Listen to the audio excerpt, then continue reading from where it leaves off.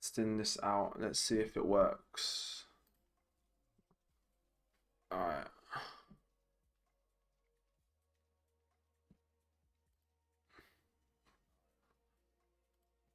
Cool.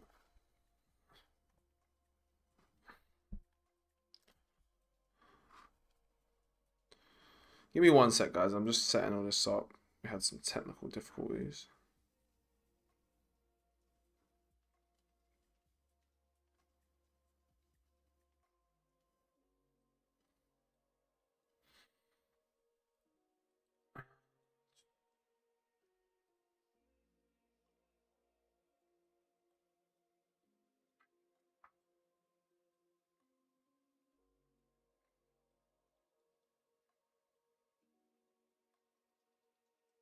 Give me one sec, guys. I'm just setting this up real quick, and then we'll get into some live trading.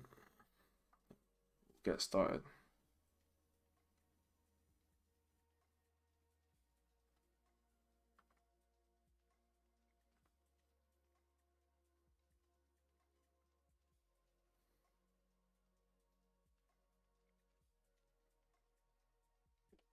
Give me one sec, guys, and then we'll get into everything.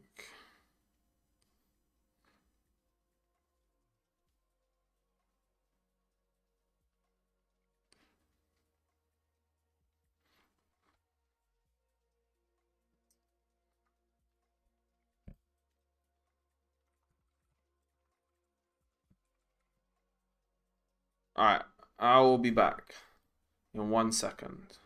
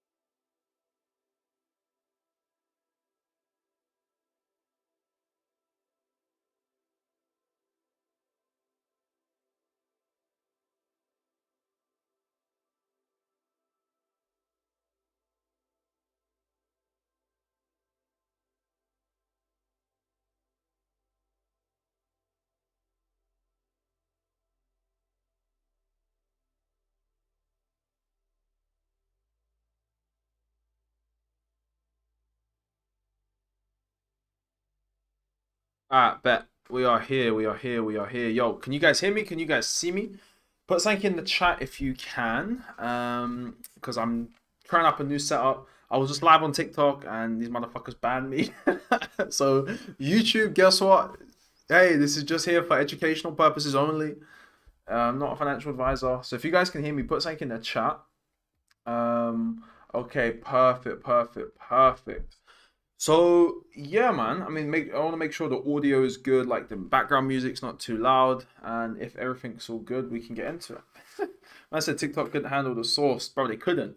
I literally started dropping gems, and these motherfuckers just said, "Boom, deleted." Like, all right, sorry, sorry. Cool. So let's kind of get into it, man. Obviously, first things first. When it comes to me trading, before I even go to the market, right? Before I even go to the market and try, let me turn this down a little bit. Before I even go to the markets, man, and actually try to trade, the first thing I always do is like to check my mindset. Now, the reason why I like to check my mindset is because a lot of the time our problems in trading don't actually stem from errors in technical analysis or lack of fundamental analysis or lack of information. A lot of the time we're in the wrong headspace, and because we're in the wrong headspace, what happens is our emotions cloud our judgment. So we need to make sure that A, we're in the right headspace, because what if you're upset? What if you're depressed? What if you've had an argument with your significant other and now you want to prove people right, prove people that you can trade or whatever reason? So always make sure you're in a good headspace. If you're upset, if you're sad, even if you're too happy, that's not a good place to be trading from. All right, next thing, all right, are you feeling tired? If you're tired and you're not in a bro, like, how are you going to focus? How is your brain going to compute correctly? So don't be tired when you're trading. Make sure that you are in a good mindset. And if you're trading for the sake of trading, when we go to the markets, we're not here like a job expecting to get a paycheck. Our goal as traders is to simply identify if the market is showing us opportunity based on our trading plan. Nothing else. We're not here to trade for the sake of trading. We're not boredom trading. We're not trading to try and pay a certain bill. We're not trying to achieve anything else apart from literally two things. A, managing risk, and B, following our plan. That's it. And that obviously leads us to the next one, right? Am I even following my plan to begin with? If you're looking at trades and trading what you think, bro, you're already starting off from the not an optimal mindset, because our goal, again, is to not predict the market, is to simply follow our plan. All right, have you prepared for your trade? Or are you literally just trying to hop on the market at London or New York Open, trying to scalp there and then? Right, all of my chart work, I know days in advance if there's going to be a trade opportunity coming on that trading session. So, for example, today, I'll be honest with you, actually, I'll review that a little bit later because I don't want to give you any teasers, but I already know from yesterday and days before and the weekend what is likely to happen today based on obviously my analysis and my fundamental markups as well.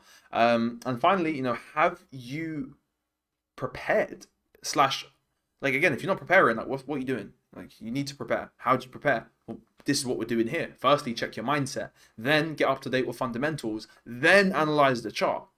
All right, like, too many people, they go to me, Kieran, man, I'm struggling trading. Okay, cool.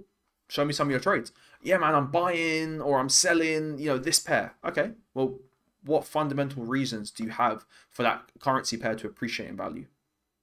Oh, I don't know, bro. There's a red folder news. Okay, well, what's your red folder news? And, like, tell me about it. And they don't know what to say. And this is the thing. If you can't build a narrative into why it makes sense for that currency pair to appreciate in value, and I'm not talking technical reasons, I'm talking fundamental reasons, economic reasons. If you can't decipher that, then unfortunately you're just kind of gambling. You're not trading from a factual-based methodology. You're just trading based on guesswork. And I say that from experience, right? When I didn't understand fundamental analysis and I didn't prepare for the market, I would use all these different strategies and I'll just go to the market thinking, oh, I've just got this magical strategy. I've got these order blocks, which are trash. And I would think that this is the one thing that's going to make me profitable and change my life. But to be honest with you, that's irrelevant, right? You have to build a narrative when it comes to trading. It's a whole storyline. It's a whole picture that you have to start to build. We can't just go to the market and expect to, a London Open, just take 1 million trades and be rich. It doesn't work like that. Like, do you really think JP Morgan's top analysts go on London session, wake up at the London Open and press buy and sell right now based on squiggly lines? Of course not. Right? They build narratives. They understand, they build a case onto why it makes sense for this currency pair to appreciate or depreciate in value. Let me catch up with the chat. Yeah, sheesh. I got you, man. I got you guys. I got you. Like, I'm definitely planning to do a lot more lives as well. Like, I did have a good setup on TikTok and then they just fucking banned me. So we're on YouTube now.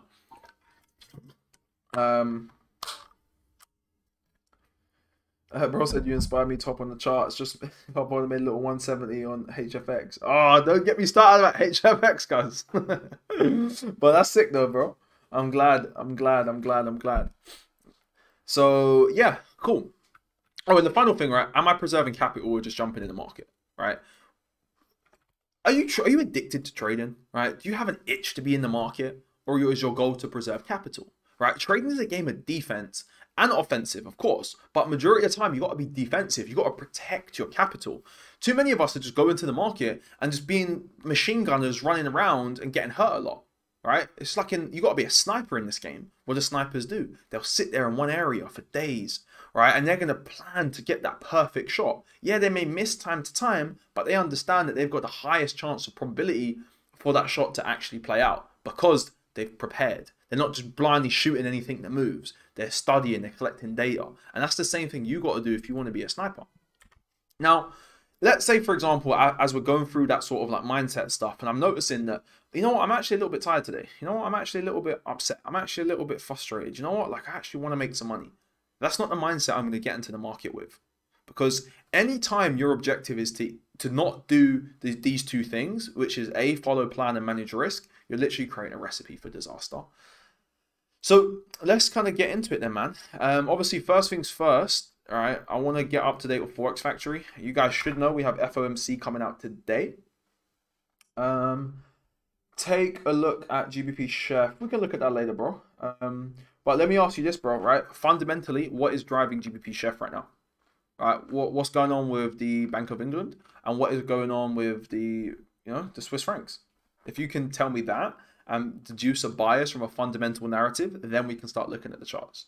Because if you can't understand what's going on with those central banks and what's going on with their monetary policy, inflation, labor markets, in my opinion, we have no business to look at that chart because it's a very low probable trade. Like for me to trade and look at a pair, I have to understand what is going on with the monetary policy for that currencies. I have to understand what's going on with inflation. Right? If I can't deduce those things, I'm not even going to open the chart because that's how I get a directional bias on the chart before I even open it by looking at fundamental analysis. And this is what helps me increase. He said too much data. Okay, you can think it's too much data, bro. But when you actually understand what moves the market, like, do you really think that JP Morgan analysts, Citibank analysts are trading based on technicals? I can tell you for a fact they don't. All right. What they do is they run algorithms based on fundamental analysis. Now, if you're looking at Forex Factory, all this data isn't relevant, right? If you're looking at certain things like manufacturing PMI, right? You're looking at like certain things are not relevant, right? This is why you have to understand key principles and get educated on these subjects, right? The key fundamental data we look at: monetary policy, inflation, right?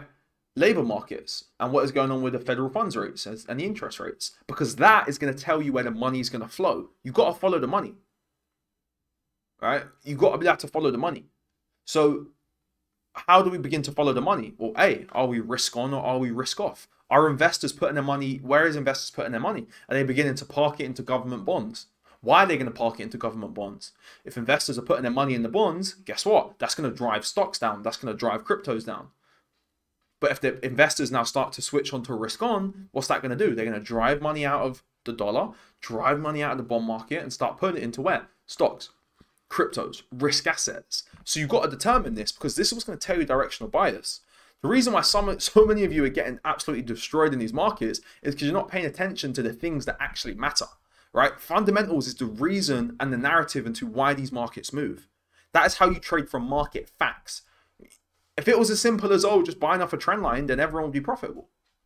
Now, some of you guys don't want to hear that, but I'm not here to tell you what you want to hear. I'm here to tell you what you need to hear.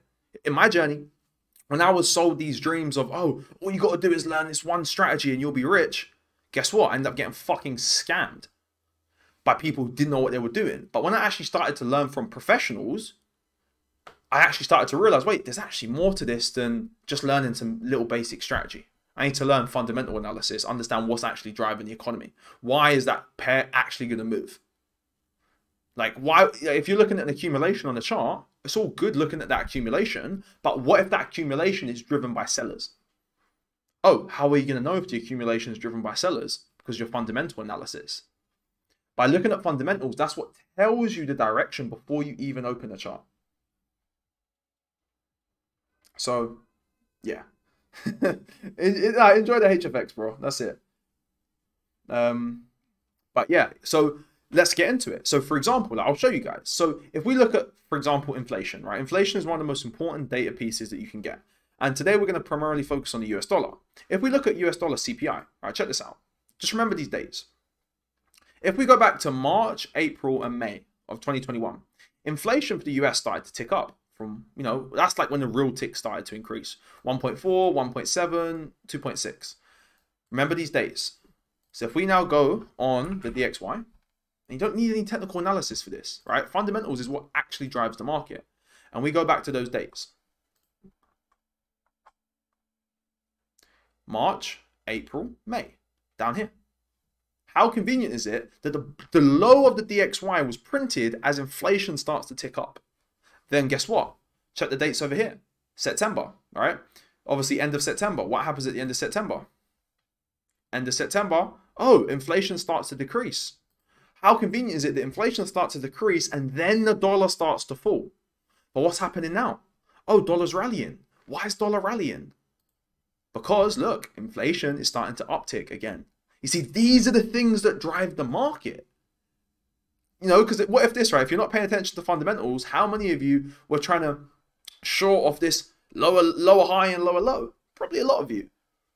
So we got to understand the fundamental narrative so that we can trade the market facts, right? When it comes to like fundamental analysis, you've got two types. You've got like the quantitative analysis, which is the numbers, the raw facts and figures, which is the most accurate way of understanding what's going on with the economy.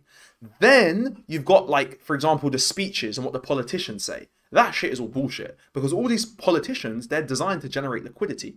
Now, I can't say too much on here because I'll probably get banned off YouTube, but there's a narrative. Look at Jim Cramer, right? Jim Cramer for CNBC. Every single day, this guy puts predictions out there. Every one of them is wrong because he has to generate liquidity. It's how the markets work. It's literally for every winner, there's a loser. For every loser, there's a winner. There has to be someone on the other side of your trade for you to lose or make money. Who's the other person? The smart money. So by paying attention to the things that actually matter, like the quantitative analysis, inflation rates, monetary policy, federal funds rates, again, this data here, that will give you the truest and most accurate depiction of what is going on with the market. Wait, and why am I saying that? Because look, what do we have today? We've got FOMC with a federal funds rate. This is going to set the tone for the direction of the dollar for the next 2 weeks until inflation comes out. So we've got to pay attention to this stuff, right? The other thing I'm going to check is earnings reports. Now, and of course, if you guys do have any questions, you're more than welcome to put it in the chat box. I will be checking the chat. So yeah, if you want me to look at obviously pairs, like obviously my guy, I know you said look at G-Chef, but we've got to have the fundamental narrative. All right, for me, I haven't traded G-Chef in where is G-Chef? I haven't traded G-Chef in a minute, bro. I'm not getting involved with this. Like, why not? Because number one, look where we are, right? We're in discount. I'm not selling from discount. We've got resting liquidity over here. All right, we don't even have in my opinion, we ain't got anything valid here. All right, GBP Chef has been on my secondary watch list pretty much since this time last year. All right, and this is where you got to learn to deduce if a currency pair is worth trading or not. And again, it's okay to say you don't know. Like, I'll be honest, man, these pairs here, I don't know what the fuck's going on with them, right? And I could sit here like an amateur and try to force a setup and then take a bunch of losses on it. Or I can just say, you know what, I don't know what they're doing. So I just leave it in my secondary watch list and wait for it to come to key areas. Like Euro GBP. So many people are asking me, Kieran, should we buy or sell Euro GBP? Well, for me, I've got conflicting signals, right? I've got a distribution that's been happening since 2016 and an accumulation that's been happening since 2021. So it's like, what's my journal going to say, right? If I start, for example, taking shorts out of this, what's my journal going to say? Oh, well, price accumulated in demand. All right, if I start buying out of this, what's my journal going to say? Oh, we're distributing from supply. So sometimes there's going to be currency pairs that you don't know what they're doing, and it's not a bad thing that you don't know what they're doing, all right? Sometimes there's just no clear market direction, so it's better to stay out of that market rather than getting chopped in, chopped out all the time. So let's kind of catch up with the dollar. So, I mean, in terms of positions I was in last week, I mean, I did have a few longs on the on EU. I mean, these were called out on our TikTok live last week. I did hit on my third take profit at 1 to 35. I've closed majority of volume on this thing now. So it's, I mean, if she wants to continue up to the final target, you know, and come for our 1 to 40, she can. If not, I really don't care. You know, I'm happy. I've taken my profits. I'm at break even on this. So, I mean, she can do what she wants. I I mean, looking at what's happening with the dollar right now, we have begun to break some order flow to the upside on this. And obviously, we are seeing some crazy divergence on euro as well. If we take a look at the bonds, government bonds, excuse me, bonds are extremely bullish right now, right? You know, you look at 10-year yield, very, very bullish. 2-year yield, very, very bullish, right? You look at the 30-year yield, extremely bullish. So realistically, as long as these remain bullish, it's pretty much going to keep, you know, a lot of dollar strength coming in. Learning so much. Hey, I'm glad, bro. So you go fundamental first, then combine the technical for entries. Yeah, so fundamentals is going to tell me like where the market is going and why the market is going in that direction. So for example, let's say we're looking at fundamental analysis for New Zealand dollar, right? We know that what drives the New Zealand economy and the Australian economy. Well, the biggest like contributor from the Australian economy is imports and exports with China. Recently, what's been happening with China? China have been clamping down on their imports. So that's meaning less money for the Australian economy. That's why Australian dollar pairs have been melting recently because of the import and exporting. Australia have not been exporting a lot of products to China. So that's why, so with that knowledge there, and again, what's going on with their central banks and their monetary policy, that tells us that the Australian dollar is bearish. So now when I go to, you know, like Australian dollar pairs like AUD USD, NZD USD, obviously AU and NU correlate, now I already know that that chart is bearish. So all I got to do now is find, based on my trading plan, the technical entries. So the fundamentals tell me direction and why the market's moving. And then the technicals tell me where and when to actually get in. Let me know if that makes sense. Hey, what's happening, Robert? Crazy. Oh, come on, my guy. Bro, I mean, to be honest, that's not even that much of a crazy RR. Like, if I showed you the shorts I'm in on NZD CAD. So obviously, like, I want you guys to be aware that I do have like 2 different accounts. So like, I have a swing trading account, for example, on NZD CAD. This swing trading account, like, it's before I took this short on NCAD, like the last time I was even trying to trade this thing was back in November, right? So it took me about 135 days to get this entry, and I've been holding it since March. Now this is my swing account, but look at the risk rewards. One of them's at 1 to 99, one of them's 1 to 174, and the final is 1 to 200. Where are we? There we go, 1 to 265. Now that's a swing trade. I've been holding that since March. You might be like, wow, that's crazy RR. I mean, it is. But again, that's a swing trade. Obviously, on my day trading account, I'm not having 1 to 100s every day on my day trading account. You know, sometimes on my day trading account, you know, on indices, for example, I'll be taking 1 to 15s, 1 to 10s, you know, in and out. But it all depends on what is actually happening on the chart. Yeah. So can I ask, where do you read the news from that we can also learn from? Yeah, bro. So in terms of the news, so like, understanding the principles and how that all works, that's stuff that obviously I do teach in my community. But in terms of like public resources that you can just access to, one website is called Bloomberg. Bloomberg is a very good website. Normally you have to pay to get access to this, but there are some ways you can get it for free. If you do want it for free, then I don't know if I can say this online, but you can message me and I can get it for you. But yeah, Bloomberg's a great source because this will, and just come on here. All right, normally if you don't have the thing that I can give you, you only get 1 article a day, but yeah, just come down to economics, right? And obviously this economics tab is pretty good. Every day they do put there's a really good article. Where is it? Every day they put an article with like 5 things you need to know. Here we go. Right, every day they put this thing here called 5 things you need to know to start your day, and this kind of tells you like how to stay up to date with the current obviously things. So for example, right, today the Fed, what was he talking about earlier? The Federal Reserve and interest rates. I mean, look, if they lower the interest rates, you do realize dollar is going to die. Like, dollar is going to just free fall out of the sky. I don't think they're going to... Obviously, it's not my job to predict. I think probabilities, though, if I just had to put a guess on it, I think they'll pause it. But again, I don't care what they do. I'm just going to react to the price because I've got my if-then scenarios. So yeah, you know, it talks us about the Fed's decision, right? What does it say? The Federal Reserve is poised to hold interest rates steady for a second meter later today, while leaving open the possibility of another hike as soon as December. If they keep, again, how are we going to know they're going to hike? Well, it all depends on what happens with inflation. right? If inflation continues to uptick, they're most likely going to hike. But this all depends on the data that comes out today and then CPI in the next 2 weeks. Obviously, Jerome Powell's holding a press conference today. That's going to be interesting to hear what he says. Yeah, the 2-year, yeah, the 2-year notes have been flying, bro. Like, look at the treasuries. Oh my god, like, absolutely insane. These things have been crazy bullish, man. So yeah, this is a great place, bro. Obviously, U.S. borrowing plan. What's going on here? Well, today event says that the Treasury and the Fed, according to Bloomberg's. Give me 1 sec to read this. Obviously, you guys can read this alongside me too. If you want to message me, bro, you can message me on my Instagram. My Instagram account is instagram.com/IKDavis. I should have put it in the description. But yeah, maybe I can put it in the description now. Will it let me? No, I can't edit it now. But if you just go on my YouTube, bro, like at the top in like my about section, my Instagram link's on there.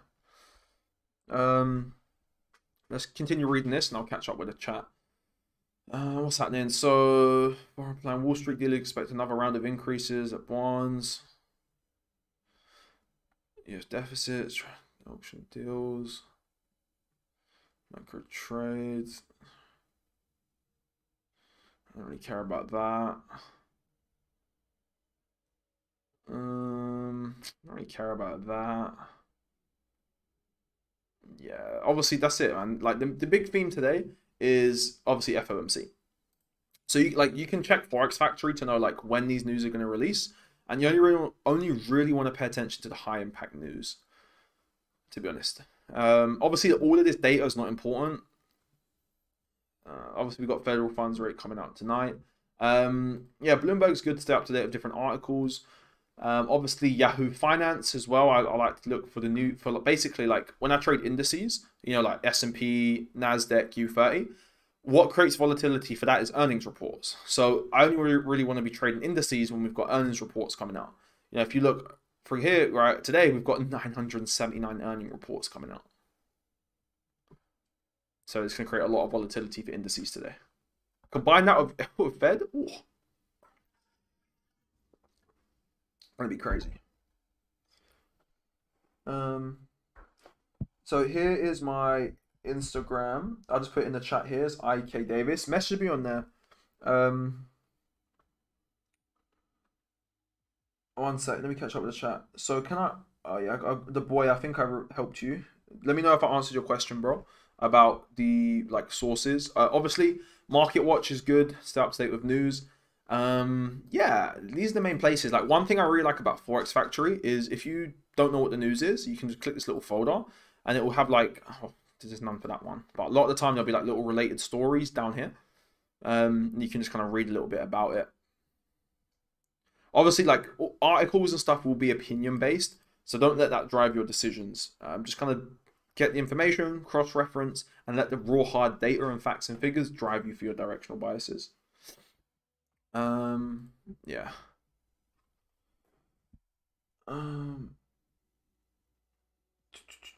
Could you please break down one of the trades? Sure, we can, bro. What do you want me to break down? Do you want me to break down? I think the NZD CAD trades, I've already done breakdowns on this channel. We can break down the EU trade we had. Obviously, it hit 3 of our take profits. Unfortunately, it did come shy of the 4th one, but I'm still in it. There's still potential for it to come higher. I mean, at this point, I really don't care what happens at this, to be honest with you. But, I mean, we can break it down really quickly. I mean, all my trades are based off pretty much the same thing. You know, we began to break order flow. We have cause and effect because our accumulation, what does it do? It invalidates our redistribution and breaks order flow.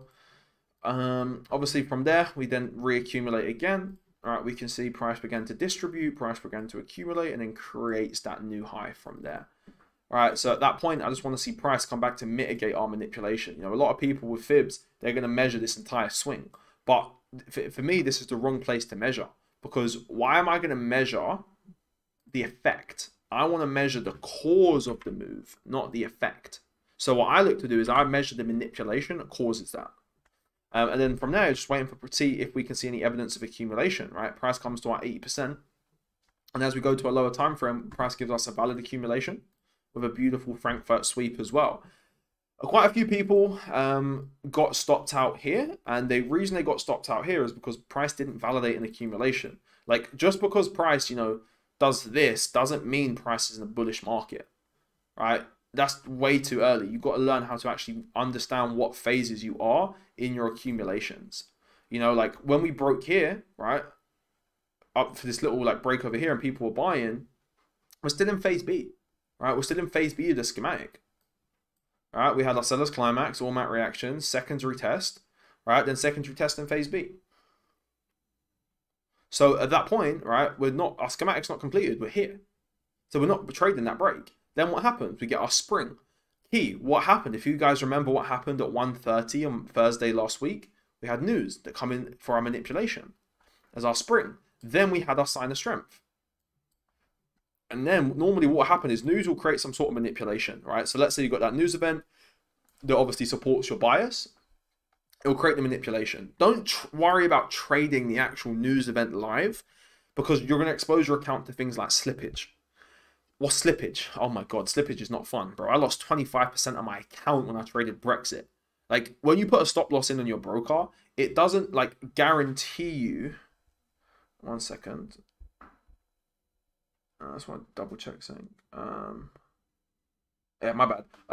When you put a stop loss in a broker, it doesn't guarantee that your stop loss is going to get filled. It's just a recommendation to your broker to take you out around that area. So what can happen is if you're trading high impact news events at the release, let's say your stop loss is here. Price can fill you all the way down here and gap below your stop loss. And now you will lose way more than what you initially risked. So for me, when I trade news, right, again, I'm looking at the data. Once the data is printed and supports my narrative, then I'll wait for the manipulation, like so. And I'll allow at minimum 30 minutes for the spread and volatility to die down. And then I'll trade the mitigation later on to send it higher. That's one of the easiest ways you can trade news. Yeah, I'm glad it could help. Bro said, did CAD accumulate? So we can look at CAD, but again, what fundamental reason do you have for CAD to accumulate right now? What's going on with the Bank of Canada and what's going on with Swiss franc?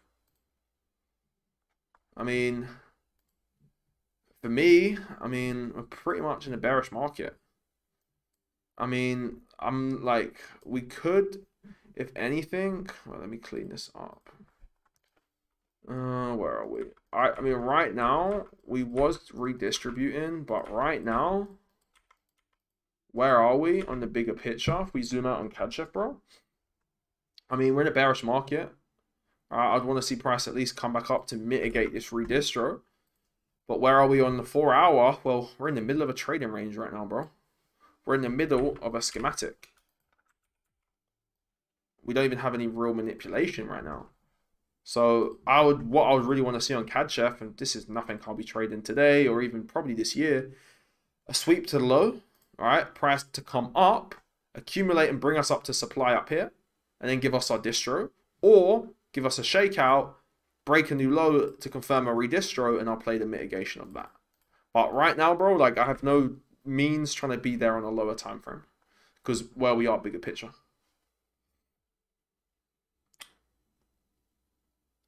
You recommended risk off and risk on your TikTok live session yesterday. Could you put, yeah, I got you, bro. You come from TikTok, my guy. We got banned on TikTok. But so yeah, this is really important, guys. And this will actually give you guys a lot of breakthroughs. So understanding the difference between risk on environment and risk off environment is very key, because you got to understand what drives these markets. It's money flow. Where is money flowing and why is money flowing? So you have two types of sentiments, risk on and risk off. Risk on is when you have money leaving the dollar and the bond market and going into risk assets. When you're risk off, money leaves stocks, cryptos, and risk assets and goes into government bonds. Right now, we're technically, we're actually in a transitionary period right now, but for the entirety of this year and last year, we've mainly been in a risk-off environment. That's why you saw the dollar greatly appreciate. And that's why you saw the stock market crash. And that's why you also saw cryptos crash. Because the economy was risk off. Money was flowing out of these markets. Why? What drives risk on and risk off? Well, again, that's where you got to look at like monetary policy, inflation rates, data. This is all stuff that I teach in my mentorship. But from there, you'll know if you're risk on or risk off. So right now, we're slowly transitioning to risk on, meaning money can start to flow out, but not a lot right now because inflation still becomes a lot lower. Again, it's a transitionary period, right? Just like Wyckoff, the market will never just reverse, right? What it will do is it will take time to accumulate or distribute to turn around. So yeah, I hope that answers your question about the risk on and risk off thing. So you're so nice, appreciate it, man. GA. Again, what's your fundamental bias with Bank of England and Australian dollar? Obviously, right now, Australian dollar is still pretty bearish because of what's going on with the trade. However, there is some news that potentially could come in the pipeline with China basically getting a stimulus package from their central bank. If China get a stimulus package from their central bank and start printing more money, what is going to happen is that money is going to be used to do what? To import more products from where? From Australia. If they start importing more products from Australia, that is going to drive Australian dollar up. But that's only if that comes out. Obviously, Bank of England, inflation rates are still high. So there's interest rates. That's why it's still pretty bullish. I had some nice buys on GA not last week, mid-month on around the 18th, where I closed majority of my volume at a 1 to 38, and then she ended up coming down after I closed like 90% of the trade. For now on GA, I'm definitely still bullish on it. 100% I'm still bullish on this thing. We're bullish, right? We've come into demand, we've accumulated out of it, right? We've also seen price on a lower time frame. Now, basically, if I just zoom out a little bit more, we're still in this leg from this low to this high. So let me switch the time frames. Yeah, we're still in this leg from here to here. So I want to see if price can bring its way to at least this 50% in discount here and give me my lower time frame accumulation down here. If I can, I'll be buying this thing all day long. But obviously we're looking at GBP AUD, so you have to look at GBP NZD. Right now, GBP NZD is still bullish, but I think GA is a lot cleaner in my opinion. I just want to wait for cleaner signs. For the swing. Can we just trade one pair or any multiple pairs as you have? This also depends on the type of trader you want to be. So for me, again, I'm like a swing trader and a day trader, so I have two different accounts. You honestly, you just gotta experiment, bro, what works best for you. Like some people preach just trade into one pair. For me, that never worked. The reason why that never worked for me was because I just personally felt like when I was trading one pair, I mean, to be honest, this was like back in 2017. I wasn't even profitable at this time anyway, but just from my experience, when I traded one pair, I always felt like I was missing like so many other moves on other pairs. I mean, you could probably argue that I was obviously still a noob at that time, but I don't know, man. When I was trading just one pair, I always kind of felt like if price was consolidating, for like a week or a month, like I could end up trying to overtrade it when I shouldn't even be trading. So for me, trading more pairs allowed me to trade from more of an abundant mindset, and I can like discern, for example, like if I'm trading all the pairs, right, I can easily just say, you know what, this pair is not clear, move it to the side. But if I'm just trading, for example, let's say Euro GBP, all right, and it's like, for me, I haven't traded this for a year. Last time I took a trade on this was last October.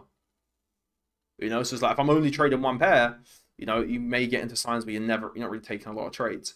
But obviously, either way, it's all personal preference, man. Everyone's different. Some people prefer just to stick to one currency. Some people don't. I would say that if you're a swing trader, of course, you definitely want to be trading more pairs. If you're a day trader, you could limit it, but again, for me, I prefer trading more pairs, bro. You just got to try out what feels the best for you. German 30. There's not really I don't really know what's going on with the German economy, bro. It's not something I really pay attention to. I mean, reaccumulated on the higher time frame. It would be nice to see if we could come down here and accumulate. But again, I don't really know what's going on with the fundamentals for this. But it's quite hard. I mean, we're coming into a reload now. It's at premium, so it's lower probability. Obviously, down here for an accumulation is way more probable.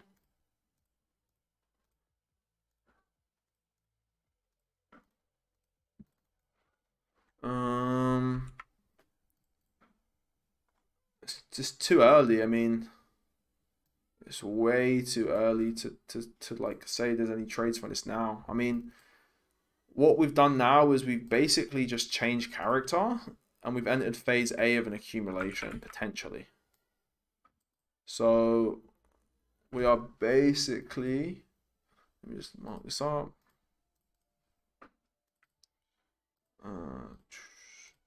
We've had our, we've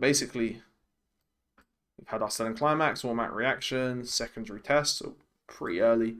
I mean, on this, I don't think this will give an opportunity for a while, bro. Yeah. I mean, it'll be worth seeing if we can get another manipulation for the lows. Price can kind of give us some more evidence of buyers being filled and do something like that. But again, where we are, I would much more prefer price to come lower on the higher time frames, to be honest with you, bro. I mean, we are in a reaccumulation. We are in a demand. But we just need to see clean evidence of accumulation in there. You need to bring Pips even more. You guys make an awesome team. Sheesh, we do, man. I mean, Pips right now, he's just being Pips. He's just enjoying life. You know, like doing his thing. I'm probably going to be seeing Pips around Christmas time. I just got to wait for some of my visa stuff to get sorted. If I do, I'm going to create a real in real life video with Pips. That'll be lit. But yeah, I mean, maybe just spam him on Instagram and say, Pips, make some more videos with Kieran and maybe we can get some more out of it. But yeah, I hope you guys enjoyed the last video with him. It's funny because he actually sent me that like a year ago. US 30. Okay, we can look at U30. We'll look at US 30 in a minute. I want to get onto this. Actually, we're sitting all this. Go on US 30. So obviously, with US 30, you have to understand that it correlates with SPX and NASDAQ, so you have to look at them. Honestly, right now, I mean, where are we? Like, we've got a lot of conflicting signals on this. I think the main thing I'll be doing is waiting for the FOMC today. I mean, we've got this bigger redistribution over here. I would prefer price to come higher because it could sweep this liquidity. But it all depends if we get a clean distribution in this area, because it does have cause and effect. Right there. Let's have a look. So we've changed character. Potentially in an early start of a trading range. It's nothing really too clear that I would want to be trading today. Especially when we've got FOMC coming out. SPX is still showing some bullish signs. NAS, I'd probably, this is just ugly price action, man. There's really not a lot I've seen on this. Markets are just kind of waiting for FOMC tonight, to be honest with you, man. Yeah, this is nothing clean, bro. Because obviously, when you look at U30, you have to look at the indices.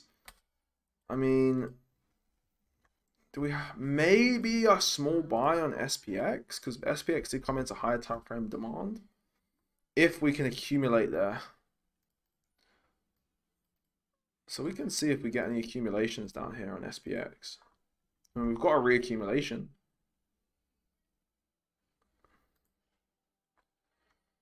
U30 is ugly as fuck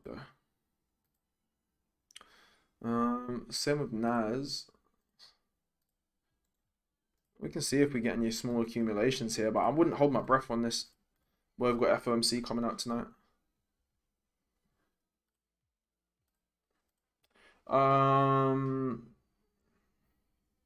USD/JPY fundamentally, yeah. So USD/JPY is not driven by the dollar; it's driven by the Bank of Japan.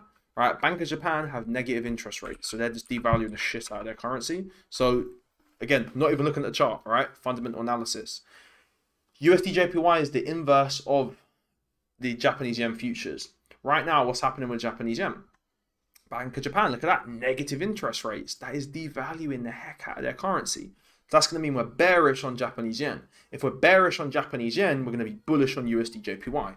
So now we look at USD/JPY. Oh, how convenient the USD/JPY is bullish. Again, the direction doesn't come from the technicals, guys. The direction comes from the fundamentals. So in terms of where I could trade this, I mean, this is pretty clean. I mean, we actually got a nice little rear cum here. Yeah, I mean, this would be pretty nice. Got some manipulation in this bitch. Okay. So if UJ can work our way down, get some bias. But I'll be honest, UJ is so elusive, bro. Like, last time I got a trade on UJ was May. I wish I held, though. I closed majority of that at 1 to 55. Low-key salty about that. Oh, my God. Oh my God, let's not look at that. But yeah, USD/JPY definitely for the buyers, bro. Because obviously Bank of Japan is just devaluing the heck out of their currency right now. US dollar has no influence on USD/JPY because it's the inverse of the Japanese yen.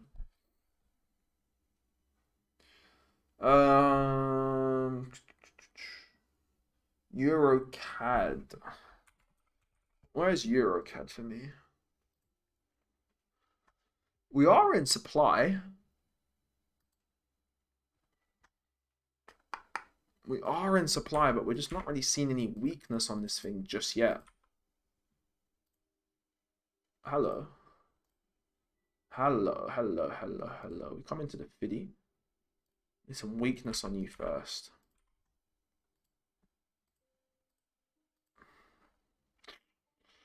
With changing character, so this could be the start of an accumulation. Sorry, distribution. Definitely not an accumulation. It could be something like that, but this is nowhere near ready for a trade. I mean, it's looking good though. And upgrade that, but not today. We need to distribute, bro. Like we still can come higher because we're not even at the 80, and we have to have a little bit of imbalance. So I'd want to see this kind of do something like this.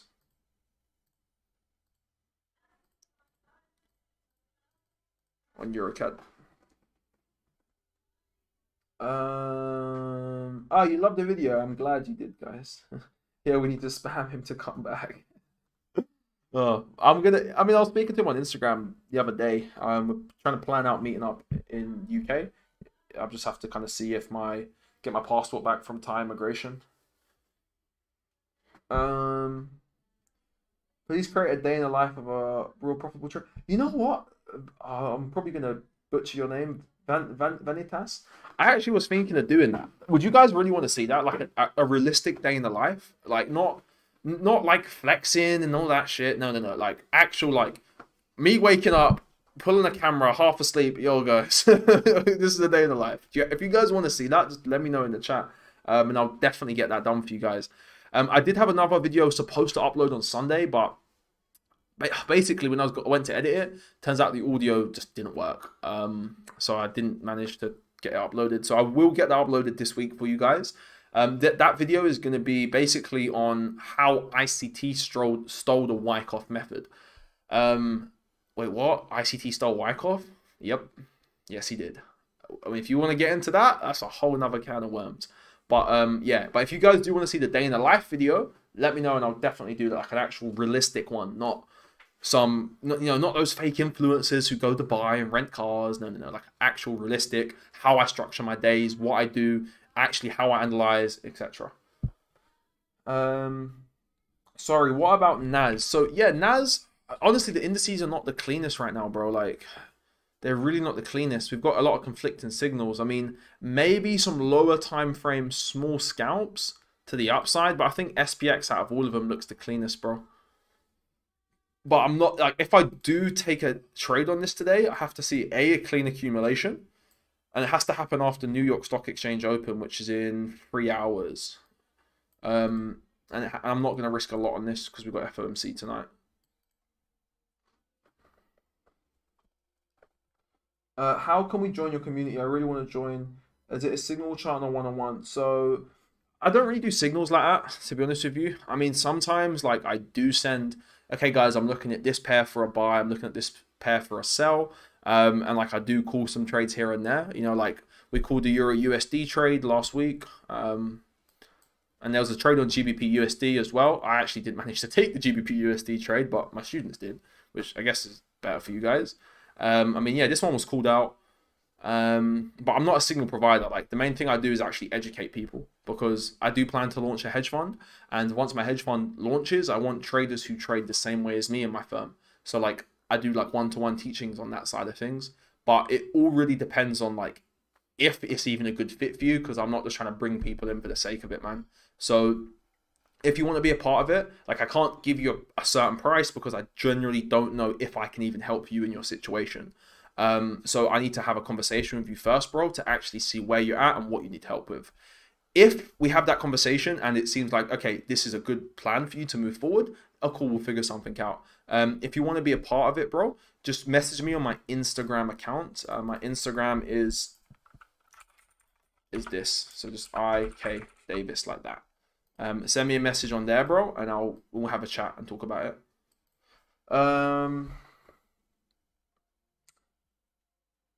Sorry guys, can catch up with the chat. What are some currency pairs that move in opposite directions, like DXY and Euro USD, that you know of? Oh, my guy Gecko, what's that then? Yeah, so USD CAD oil, USD CAD and oil, USD JPY Japanese yen, SPX US 30 and NAS, they move the same way. DXY EU, gold, silver, Bitcoin, Ethereum, bond yields and dollar index, NZD USD, AUD USD, NCAD, ACAD, GA, GN, ASHEF, NSHEF. Bro, I always wanted to ask, if you are trading the main London, New York pairs, you must not sleep because you're in the Thailand. Actually, it's alright, bro. London session starts at like 1:30 for me. Yeah, like 1:30 p.m. for me, so that's okay. New York session is 7 p.m. for me, so it's actually okay. I did prefer trading in England, to be honest with you, but I don't like England. Yeah. And like a lot of my trade is alert-based trading anyway. And I'm pretty much always done trading after 7 p.m. UK time anyway, which is like 7, 8, 9, 10, 11, 12, which is like 12 my time anyway.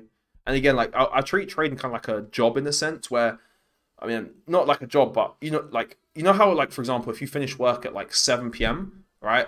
If it's 7:01 p.m. and your manager asks you, oh, can you do this extra thing? You're just not going to do it because it's your shift. Just like if you're coming to the end of your shift, you're going to start kind of preparing to close the shop down or do whatever you got to do to kind of close up. Same thing in my trading.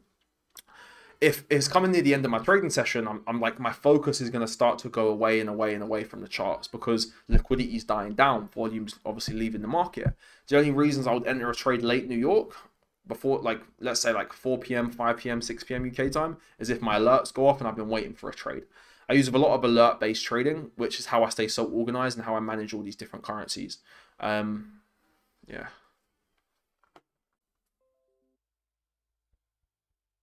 Yo, guys, can you still see the stream?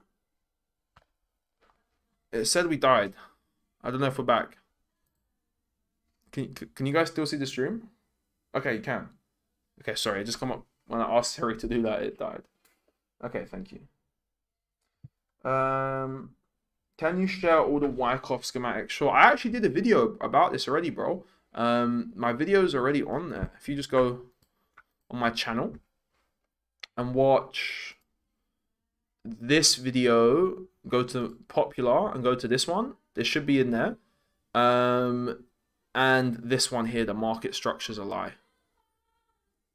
That was in my old group. But yeah. Obviously I can still show him here. But this one's pretty shit. See that one. But we've got these ones. So your Accum, your Accum type 2, your market cycle. I mean, obviously this is, you can just pause it. Your distro type 1, your reaccums, and then your redistros. Obviously, different types of accums, different types of distros. I know it was really quick, but because it's live, you can just go back and pause it. I'm trying to see if we can get a buy on GU, man. Quite a few of my students are in buys from all the way down here. So salty about that. I missed it. So pissed. But I'm just waiting for us to come down to this demand now so we can try to get some buys on this thing.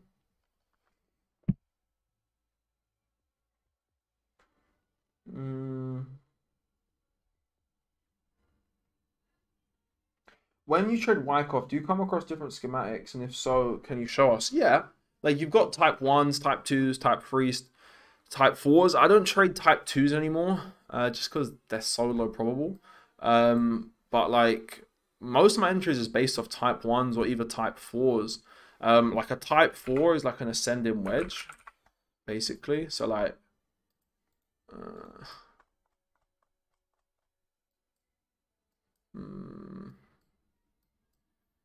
like for example up here, this is a type 4 distro, and then you play the entry and the mitigation. And then type 1s is basically oh, this was disgusting, but yeah, like this. The difference between type 1s and 2s, type 1s have basically an up thrust and a UTAD, and then type 2s just have an up thrust. I don't trade type 2s anymore. The probability is just so low. When I look at my data, it's just not worth trading them anymore.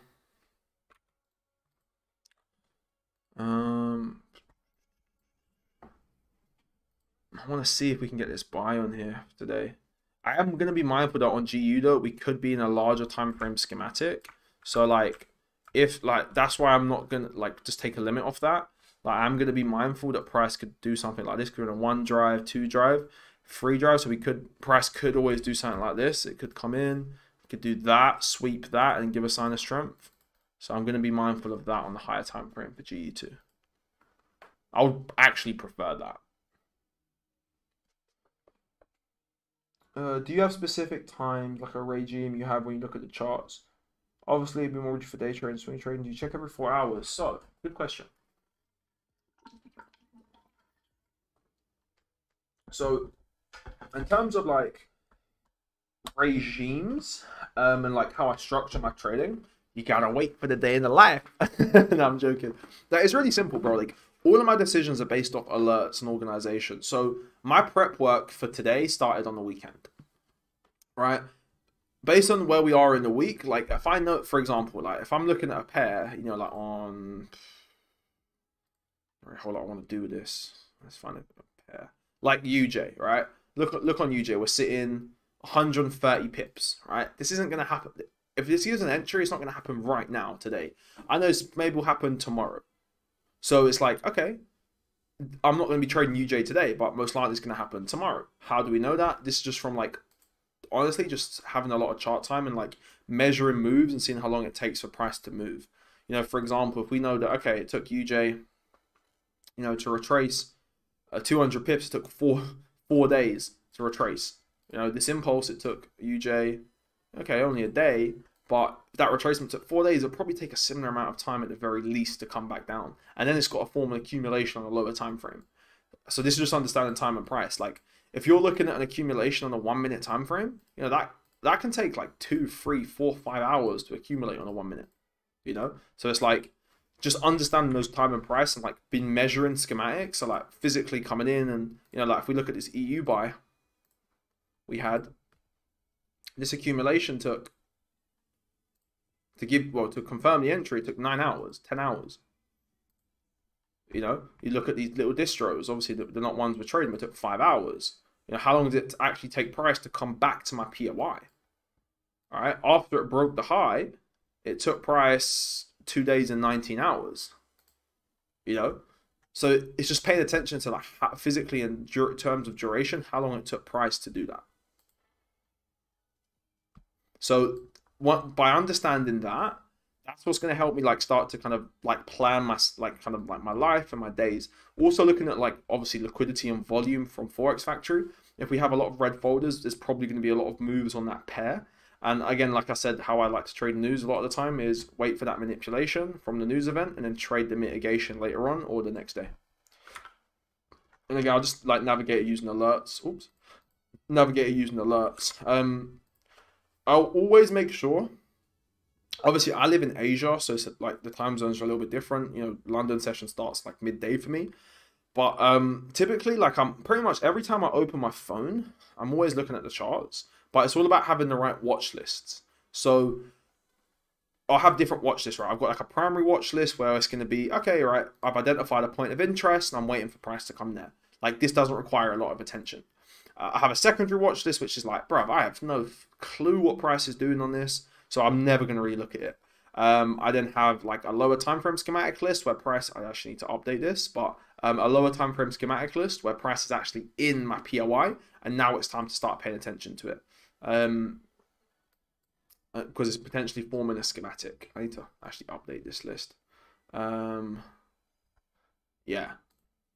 And then obviously I have like a little purple list, which is just like smaller day trades potentially. I need to actually update some of these to be entirely honest. But yeah, so like understanding where we are in the list, you know. So for example, okay, we reconnected. I don't know why the signal dropped. Should be back now. But yeah, just organization, bro. And obviously being on the charts as much as you can and using alerts. Like alerts are the best thing, bro. Just trapping price with alerts. Like that's literally one of the best things you can possibly even do because you haven't always got to be staring at the chart. You know, setting alerts. And it's like, if my alert hasn't gone off, you know, what else am I going to do? You know, like on GA, right, I've got 2 alerts. I've got one alert at this high, all right, and one alert in my POI. I ain't going to be trying to trade in the middle and diddle in the middle. I'm just waiting for it to come to my zones. And until then, I'm not going to look at it. You know, like on GA, I mean, I took this trade on obviously on the 18th. But since the 18th, I haven't obviously taken profit. But since then, it's been like over a week now. I haven't even been on the chart of GA to try and trade it. You know?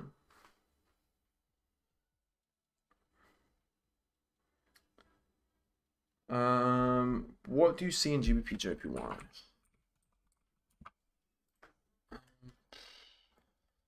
What do I see on GBP JPY? There was a nice little buy on it on Monday.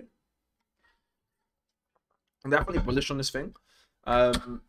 We can probably get another buy on this bad boy if she can come down to like 181,800 and below.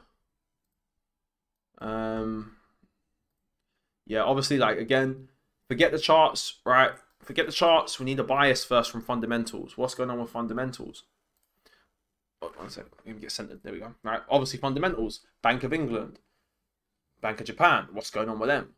If you can't determine what is going on with those currencies from an economic and fundamental standpoint, unfortunately, you haven't got business looking at that currency pair. However, what's going on with the Bank of Japan? Negative interest rates. Bullish for pairs crossed against Japanese yen. What's going on with obviously the pound, Bank of England? Inflation's high, interest rates are high, so we're looking for buys on this thing. We've just confirmed a reaccumulation, which is nice. Obviously, there was a nice little pretty buy on there. And so now it's just she needs to come down on GJ. Come down here. Accumulate. And send it higher.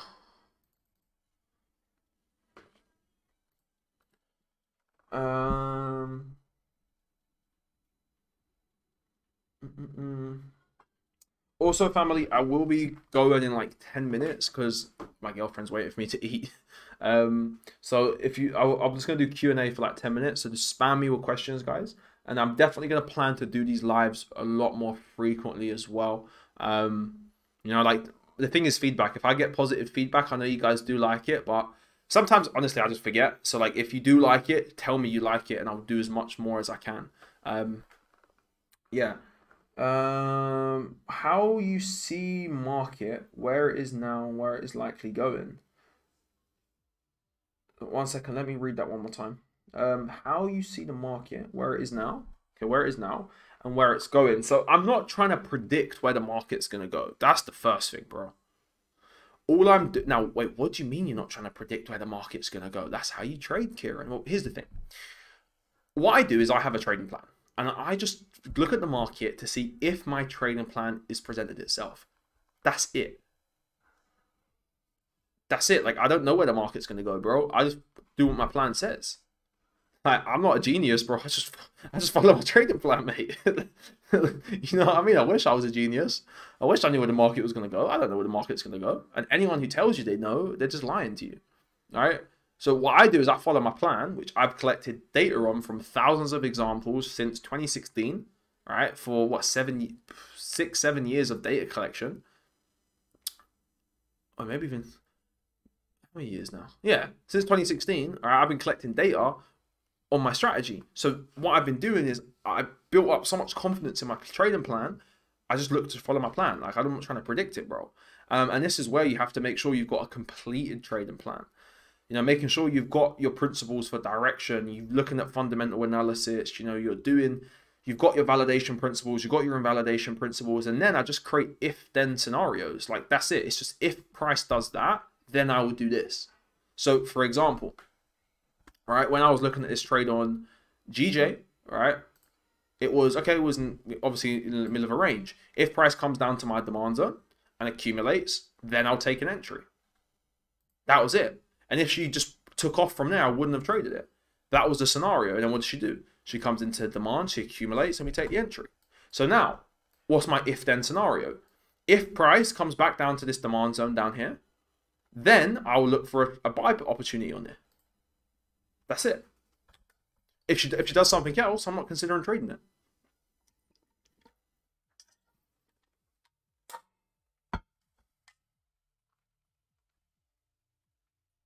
Oh, I've just missed so many things in the chat.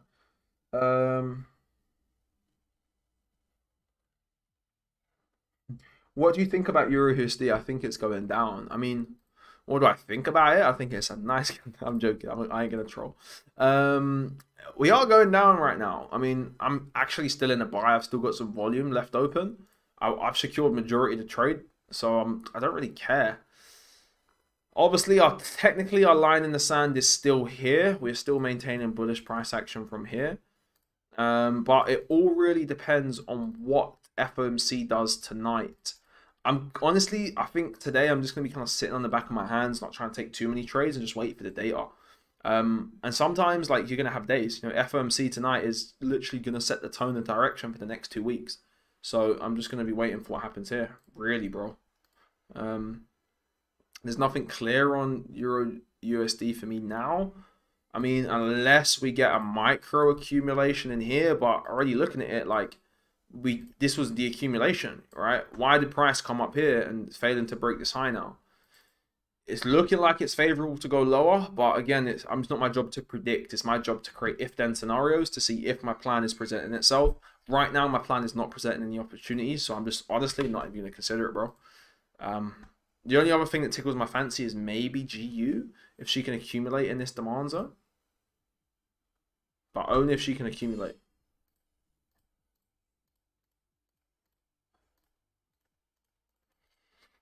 I mean, what we doing? We're building some liquidity. It could be in a trading range now. Hold up. Change character. Seller's climax. Automatic reaction. Secondary test. Up thrust. Volume. Yeah. Oh, we're in the accumulation. 1 drive, 2 drive. So we do this, this, this, this. I'm in. Take along that. For GJ. Of GU, not GJ.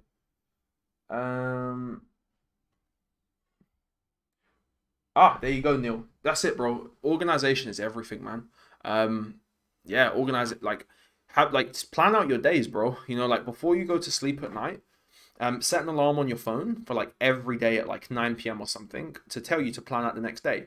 And just spend 5 minutes, bro. 5 minutes, 2 minutes. Go on your notes on your phone and just plan out what you're going to do the next day. Really simple, but really effective.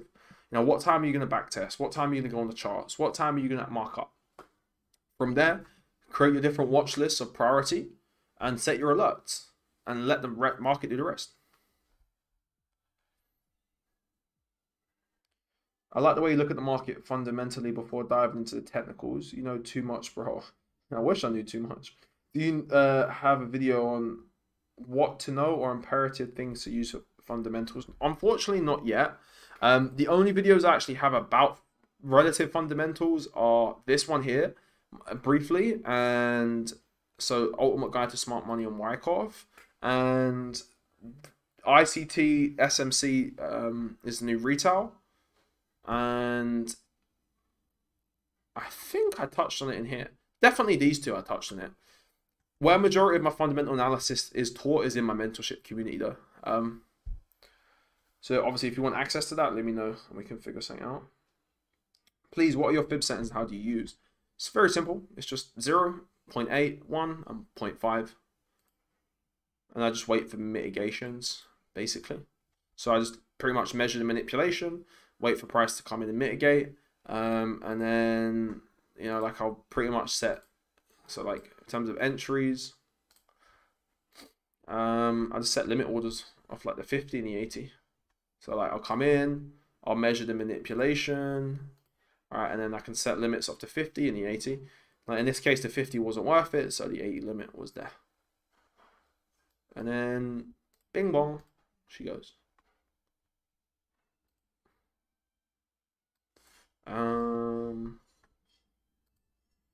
Yeah, so like for example now, right, we're coming into our 50, and it also shows me where discount and premium is. Like I ain't gonna be trying to buy above the 50% because that's in premium. Now I want to be buying in discount, and obviously selling in premium as well.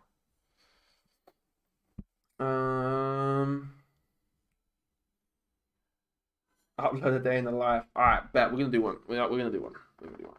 It's funny. I was thinking about that, but I just didn't know you guys wanted to actually see that. But now I know. It's good doing these streams, man. I like talking to you guys. You're the best. We're going to take over the YouTube space, guys. Don't worry about that. Now we're going to throw some in-person events. We'll do some in-person live trading. Like once we get the community big enough, oh man, we're going to throw some massive events. Like we're going to have like team trips to Thailand where we're all going out. We're going jet skis. We're going partying. Then we're trading, making some money. Then we're going to be good. Oh, it's going to be lit. What would you do if you're looking for a Wyckoff accumulation to occur? As it progresses towards phase C, where is the spring supposed to form? You find that the candlesticks are close together. What do you do in that situation? Zoom out. Like, this is, you know, like for example, for me, I'm not going to be zooming in and looking at this as an accumulation. Like, I need to zoom out. Like, every time frame I'm on, like, price always looks like this, right? I always zoom out to the max every time frame I'm on. I look at the bigger picture.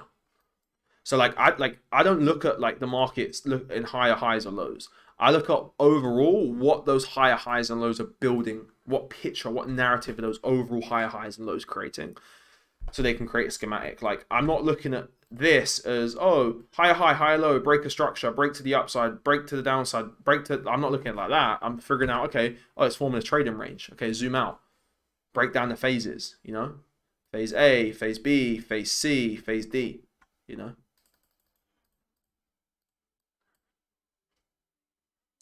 But specifically, like I have a set like list of principles that I go through that actually validate my accumulations in each phase.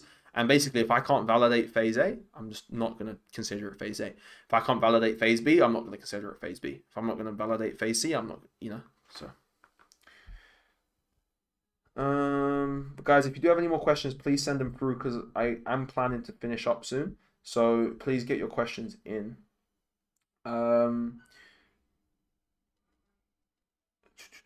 We love the streams. I love you too, my guy. Did you read all of the Wyckoff book to learn this, or did someone teach you this? Bro, I've done so many courses. I've read so many books. Bro, I've been doing this shit since 2016. So I've learned from a lot of places. But majority of my teachings did come from a few individuals, from actual like in-person mentorships that I traveled to go to, and like obviously other people I've met on my journey.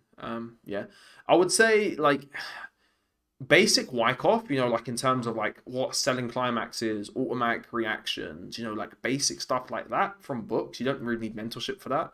You know, like I've got videos on my channel. Like if you literally watch this video here, this is probably one of the best Wyckoff videos you will ever find.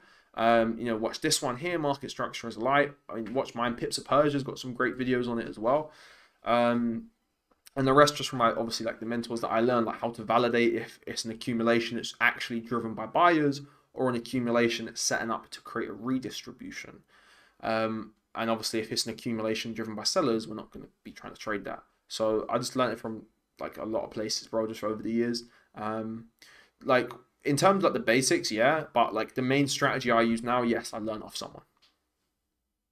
And the reason why I decided to learn off someone, because like I was going down a route where I was trying to create my own strategy and it just wasn't working. Like, and then I had a conversation with someone and they go to me, how are you trying to create your own strategy when you're not profitable? And I was like, that's true. How am I trying to create my own strategy when I'm not even profitable? It doesn't make sense. So I just found someone that I liked, I resonate with. And when I liked not only like their strategy, their teachings, it just made sense to me. I also found that I liked them as a person. You know, like the main thing is the person you're learning from, do you enjoy it? You know, like if you're watching someone, you know, like a lot of people swear by ICT. Bro, I fell asleep when I watched that guy's videos. No hate. I mean, if you like him, you like him. That's amazing. If he's, you know, a good YouTuber, that's great. But it all depends if you like that individual, because it doesn't matter the strategy. Like strategy is irrelevant. That's another thing you got to realize. It's all down to, are you going to stick to that one strategy, learn it all off one person, and then spend enough time to refine that strategy over time? Because like quite a few, like I would say like where I trade now, about 30% roughly of, all right, we're back. I don't know what's going on with this, but if anyone knows how to use OBS, please let me know. But yeah, when I first got funded with FTMO, I was trading Asia session. Like the actual trade that got me my first payout, it's actually documented on here. But yeah, it was an Asian session. So after time, I started to realize, like looking at my journal, that Asia session, I'm not as profitable trading Asia. I was still profitable, but not as profitable as trading London and New York session. So through my own data, I then started to come up with principles to stop trading those sessions, and like other principles to invalidate my losses, other principles to validate my winners, which came from just chart time and looking into my journal. So it was like, yes, I went through loads of different books, loads of different courses and videos to learn like an overall picture. Then I copied one person's one strategy to refine it and to actually get profitable. Then I dove into my own journal and confined it and consulted with my mentor to actually tweak it and refine it to get to where I am right now. So it's like there's 3 stages. Maybe that's actually a video idea. So 1, I learned all the basics.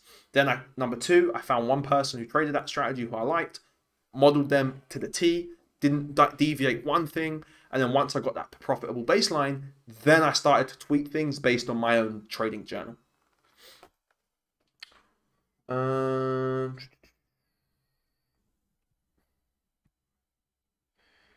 When did you start seeing consistent profits? 2018. And what I started in 2016, started seeing profits in 2018.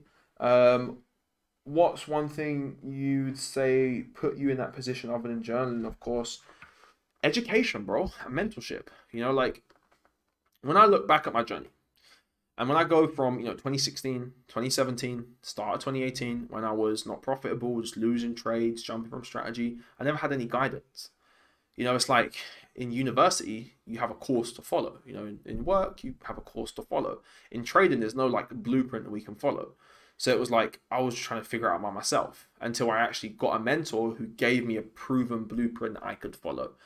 So when I look back at, okay, what changed? It was I got a mentor, I got access to now new information, which changed my decision making, which changed my results. Yeah, because like with a mentor, the reason and again, like I paid people over £5,000. I had to fly out to Miami to learn from people for 2 days, bro. Like I had nothing left in my bank account when I got into Miami for the first time.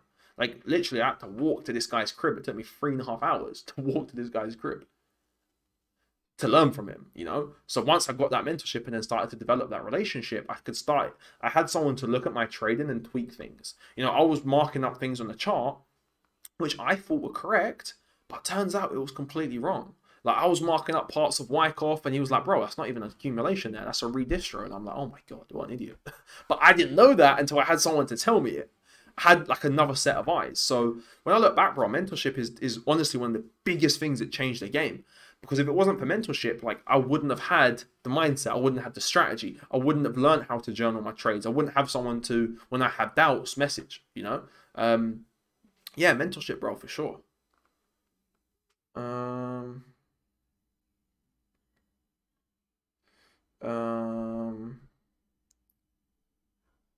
yeah, bro, like that's it, man.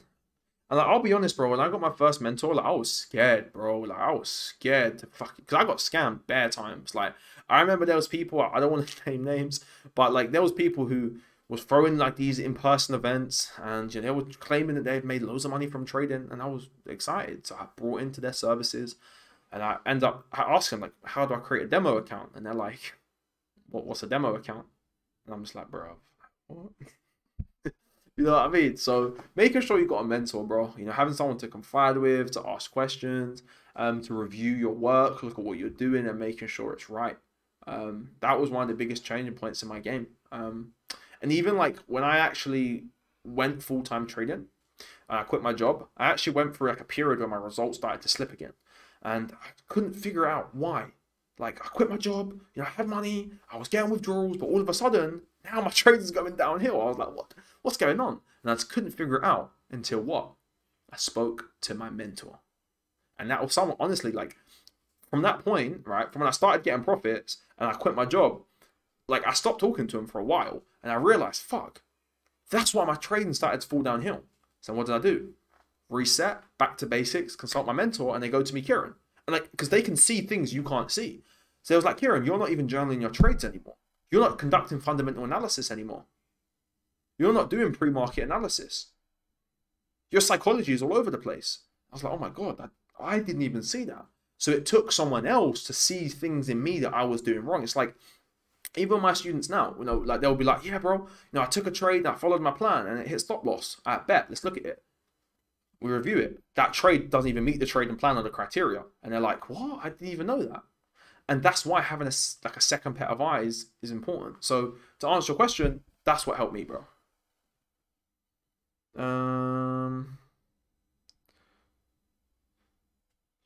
How long did it take to become consistently profitable? Basically, like midway through 2018 is when I actually started to like get a little bit of traction. And it was just kind of like breaking even. Coming to 2019, that's when things started to pick up. Got funded, got my first withdrawal, and then quit my job. Yeah. So 2016, 2017, 2018, like 2-3 years roughly. Obviously, there's different levels to it. Euro Chef. I mean, where is Euro Chef? Bro, Euro Chef's in my secondary watch list, bro. I mean, I haven't seen this in a while. Hello. Oh, we didn't break the low. We have a redistro. Hello. See, this is why I like, you know, this is why I do mentorship, you know. One of my guys, Harry, is like, bro, look at Euro Chef. I wouldn't even have this on my watch list. My guy. Ooh. Off the gap.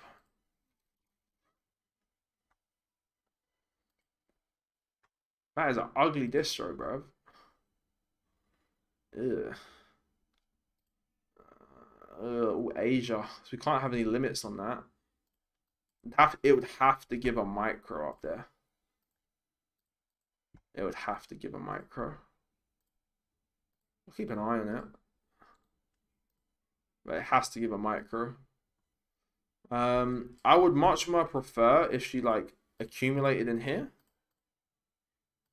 Come up, mitigate, redistro, break the order flow, and then come back to mitigate like that. And if she did that, that would be game time. Or if she gives the micro up in there.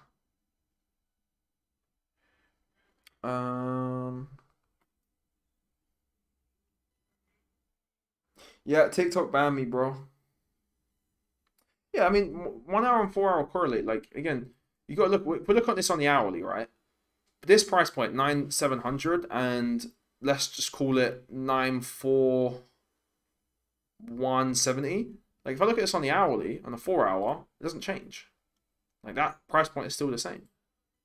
So, for me, the 4 hour and the hourly are pretty much the same time frames. All I'm doing is when I go from a 4-hour to an hourly, is just seeing more data. I've got videos about this, bro. If you wanna watch this one, there you go. This one here, secrets of market structure and multiple time frames.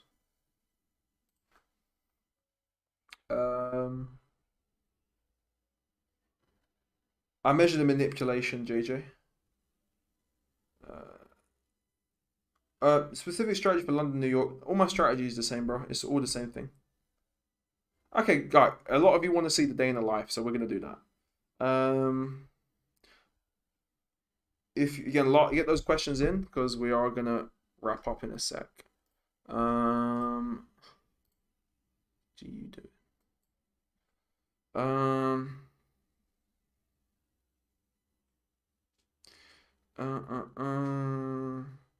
Yeah, honestly, bro, like I don't really check my messages a lot. So many people message me. Like, if you want to communicate with me, bro, the best thing to do is schedule a call. Like, I don't really go back and forth on DMs like that. If you want to get hold of me, the best thing to do is just schedule a call.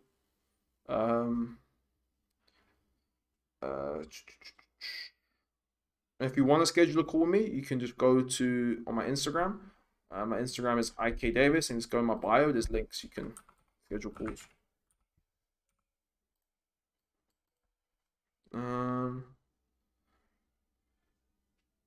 Hey Kieran, send a question.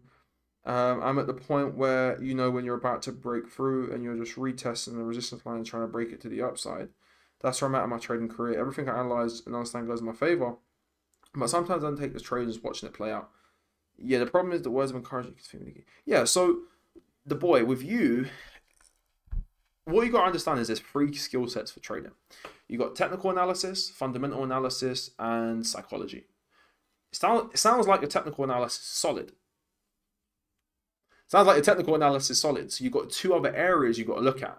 So how much work have you put on into fundamental analysis and your trading psychology as you have technicals? You got to remember, right? We've got 2 sides of our brain. You've got a left side which is responsible for logic and your technical analysis, and then the right side which is responsible for more of emotions.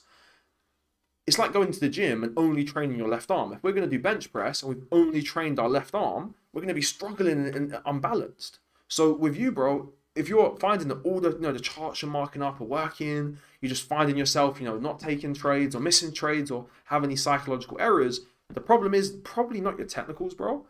Or it could be a fact that you haven't got clear principles to come in and validate your schematics. That could be another sign. How complete is your trading plan? For me, I don't actually have a lot of room for psychology to influence my trading decisions because my trading plan is so thorough.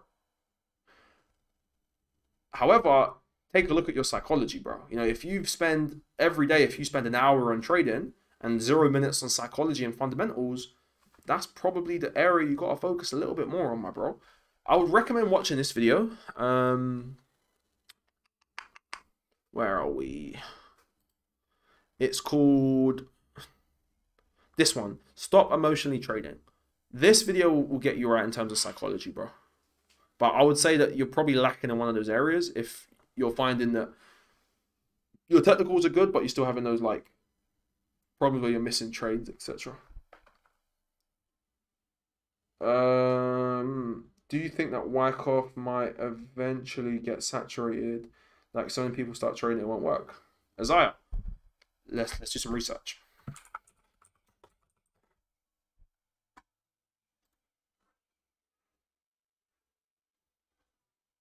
Wyckoff, 1873. Mr. Richard Wyckoff was born in the 1800s. This strategy has literally stood the test of time. So, and the thing is, the markets won't get saturated because retail traders make up less than 5% of the daily volume. Retail traders don't move price. What moves price is institutional algorithms that facilitate orders. That's what moves price. It doesn't matter how many people trade a strategy because they don't make up that much volume. So,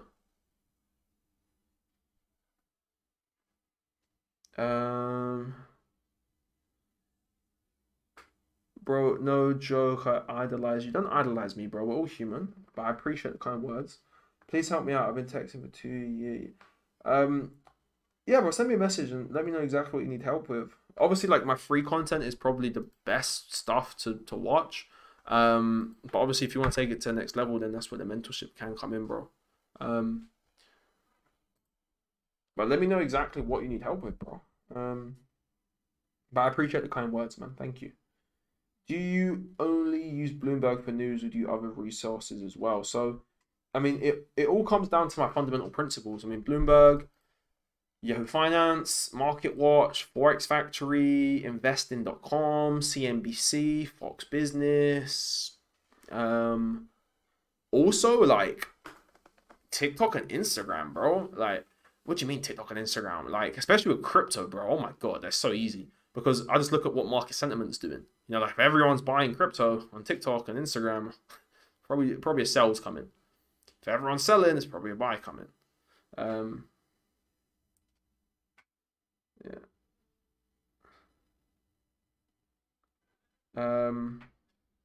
Yeah. Stephanie, advice on FOMO. FOMO from what? FOMO from what? FOMO from like missing the trades, from strategies, from what specifically? FOMO is an emotional, basic, like, let's go this. You've got two sides of your brain. You've got left brain and right brain. The problem with traders is they come in and they spend all of their time developing the left brain, logic and analysis, and they spend zero time developing their emotional brain with their emotions. If you have any sort of emotional problems, you need to spend more time developing your technical system. Sorry, technical system, your emotions. What do I mean by emotions? Your belief system, your self-image, right? Your emotional intelligence, your self-awareness. Watch this video. This video here is literally going to cover all those problems. Stop emotionally trading by mastering the hidden forces. This will get you right. And just have get a clear trading plan. Like that's it, you know? Like if you've got a clear, distinct trading plan and you've got clear principles that tell you when to enter and when to exit, what you like, okay, you're fear of missing out, but what are you scared of? Okay, price goes up. Okay, let's entertain it. You know, like face the thing that you fear. Okay, let's say price goes and misses you. Then what? Okay, you're not in a trade. Why are you upset? What are you fearful of? You're fearful you didn't make money? Okay, so what do you believe then about trading? Are you in a lack mindset or are you in an abundant mindset? You know, abundant, like a lack. Okay, here we go. Want to get into trades. So why do you always want to get into trades? You got to unpack it. Why do you always want to get into trades, Stephanie? What belief is causing that? Do you believe that in order for you to make money, you have to take more trades? That was something I used to believe. Why did I believe that? Because that was the belief I brought in from like normal 9 to 5, where the more hours you work, the more you get paid. So I've had that belief in trading where I thought the more trades I take, the more I make. But there's no correlation with the amount of trades you take and the money you make. Actually, I found that there's a negative correlation. So normally the more trades I take, the less money I actually end up making. So the advice for that is question yourself, dive deeper and figure out what belief is lying under that. Why? Like, so when I used to have fear of missing out, I questioned myself, why do I want to be in a trade? Because I want to make money. Why? Why do I feel like I need to trade today? Oh, because I want to pass this challenge. I want to do that. Why do I want to pass this challenge? Because I want to make money. Why do I want to make money? Because I want to buy all these things. Why do I want to buy all these things? Because I want to be happy. Wait, so that means I believe that buying things makes me happy? What? So I started to question it and get to the root cause of it and figuring out what's driving my decisions, what's driving those actions. Because every emotion we have, there's a belief glued to that emotion. So it's what belief do we hold? You know, so you got to self-audit. You got to question yourself. You got to get to the root cause of it. Like there's not going to be a right or wrong answer for this. It's just literally sit down, lock yourself in a room and talk to yourself, man. Like ask yourself, why am I so scared of missing this trade? What? Okay, let's say price goes without me. Then what? Okay, I'm not in the trade. So this is where you got to start to see and question what you believe about successful trading. What do you believe about successful trading? I used to believe successful trading was about winning trades and always being in the market, but that was not a conducive belief. That belief was not conducive to my success. What I realized is that successful trading is not about always being in the market, not about winning trades. It's about following your plan and managing risk. because when you follow your plan and manage risk, your profits will come as a byproduct. So to manage fear of missing out, get a clear and distinct entry criteria. Get and work on your psychology. You know, like it's like you've got an advantage because you're aware of your FOMO. That's good. That's step one. There's 3 steps to change any problem: awareness, acceptance, and transcendence. All right? Be aware of your problem. You're aware you got fear of missing out. That's a fantastic. Step 2, accept it. I have fear of missing out. Okay. How can I transcend it? The laws of the universe. The law of transmutation means that everything's on a continuum. Everything's on the opposite. If you've got one thought, which is negative, which is fear of missing out, what's the opposite of that? You can change that energy into one you desire by focusing on the outcome you want, not getting fear of missing out. You know, what you can do, watch the market go without you. Question yourself, what mindset are you in? Because you've got 2 mindsets, abundance and scarcity. You're probably in the nicest way, you're probably in a scarcity mindset, a lack mindset. Abundant mindsets realize there's opportunities every day.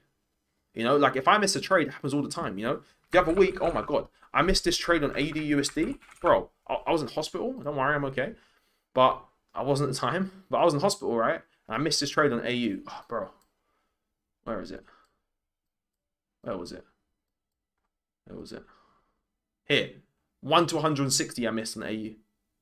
Alright? Scarcity mindset's going to be like, fuck, I missed this trade, because you're so sucked into the moment, thinking there's no other trades. Abundant mindset elevates your perspective out of the moment and says, you know what? I'm grateful that I have the skills and the ability to get this trade, like, and mark it up. And I'm grateful that there's more opportunities that are going to come my way. Because you're elevating your perspective out of the moment. Don't be so locked into one trade. Think in terms of sample sizes. Don't think about one trade. Think about the next 20 trades. I hope that helps. Do you trade altcoins? I don't really trade crypto like that, to be honest with you, because, like, honestly, spreads way too high, slippage way too high, commissions way too high. So I just stick to day trade and forex on leverage. Sometimes I do trade like on spot, where I just buy and sell cryptos, but most of the time with crypto I'm playing a long-term game, to be honest. Limit orders on the 50 and 80 sometimes, yeah, but most of, like, sometimes the 50, sometimes the 80. It all depends on what my plan says on that exact scenario. But most, like, literally all of my trades are off the 50 and 80, yeah. Stephanie, let me know if that helped. If you want to, like, have a bit more of an in-depth convo, you're more than welcome to contact me directly. Or you can watch this video here, which will definitely help. It's more of a podcast, that one. I would say probably listen to it.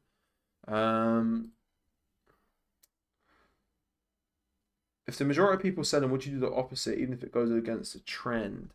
I mean, it's not that black and white. Like, just because everyone's selling doesn't mean I'm automatically going to start buying. But, I mean, in trading, you do have to bet against the consensus. You know, that's what Ray Dalio taught me. Ray Dalio is one of the largest hedge fund founders in the world, with Bridgewater Associates. And he talks about betting against the consensus. So a lot of the time, if you're on the side of the majority, you're probably wrong. And you want to be on the side opposite the majority. But it all comes down to your plan and your criteria, to be honest with you. Like, for me, market sentiment is not something that's 100% in my plan. It's just something I notice. So, for example, I follow my plan, I follow my principles, follow all my fundamental analysis, and I will normally find that the masses are doing the opposite to what I'm doing anyway, because that's what my trading is pretty much based on. So it's just like a cherry on the cake. It's not like, oh, everyone's buying, so I'm automatically going to sell. No, I need reasons for that, you know.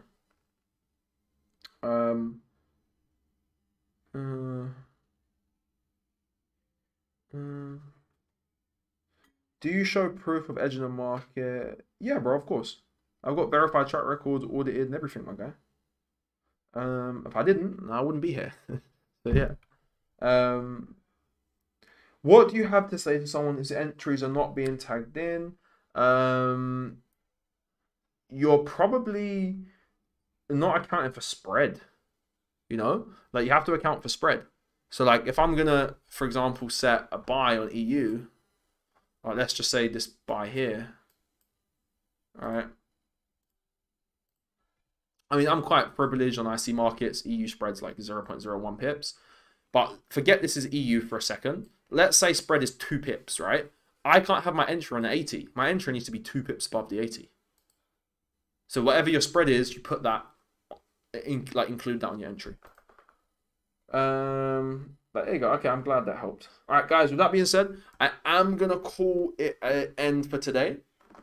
If you guys did like this, please, don't be afraid to let me know. If you have any like recommendations for videos, I know you guys want to see the day in the life, so we're gonna do that, a realistic day in the life. And any questions, feel free to let me know. I'm definitely gonna go live again very soon. Make sure you follow me on Instagram and you're in my Telegram channel so you get updated of when we go live.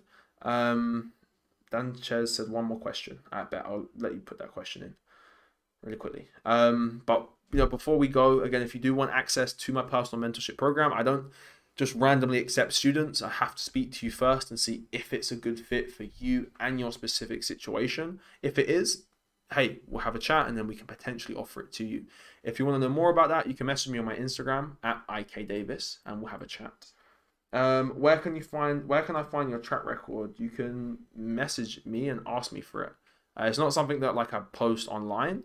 Only time I really give that to people is like if they want me to actually trade their capital and it's over 6 figures. Then in that case, yeah.